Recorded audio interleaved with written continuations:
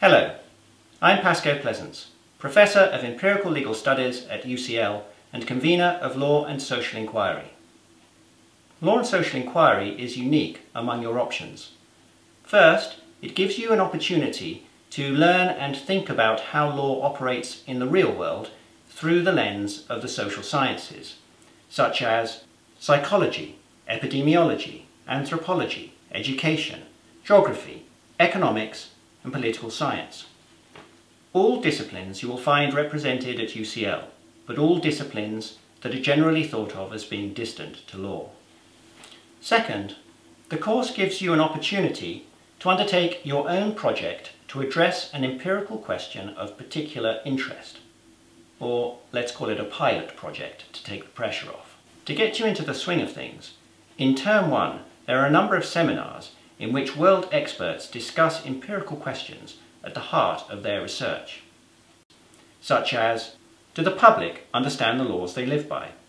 Do legal problems make you ill? How reliable is witness testimony?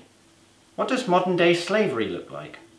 Will the judiciary ever be representative of the population? Can computers replace judges? These seminars provide insight into the research process and also inspiration for your project choices. A further series of seminars across terms 1 and 2 are designed to give you the necessary understanding and skills to pull off your project. This will involve choosing a subject area, defining an empirical research question, designing a study to obtain the data needed to address your research question, collecting the data and then reporting on what you have found.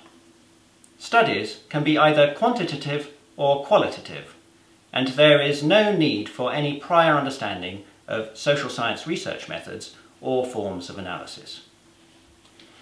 So what does the course offer?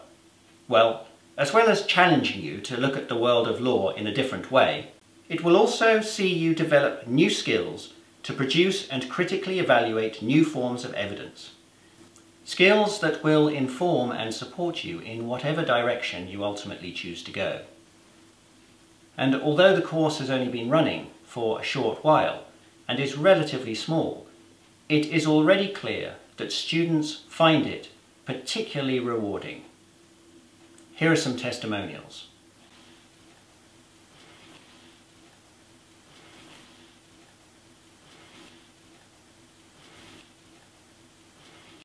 And if you're worried that producing a long essay, or project report as we'll call it, will be difficult, it will be.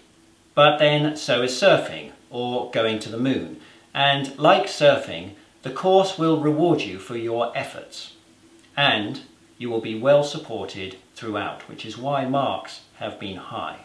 So to end, and to give you some ideas of how you might unlock your interests and potential, here are some examples of projects that previous students have undertaken. The legal and social limits of freedom of expression in social media.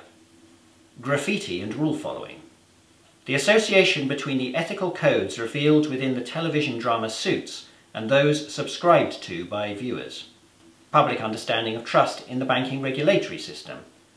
Student understanding of consent in sexual relationships. Online data privacy. The representation of drug use in the media. The impact of equalities legislation. Attitudes towards standing-only areas in top-flight football. Cohabitation across 3 European countries. So there really is no limit to the topics that you can choose. It comes down to you and your interests. I hope to meet you soon.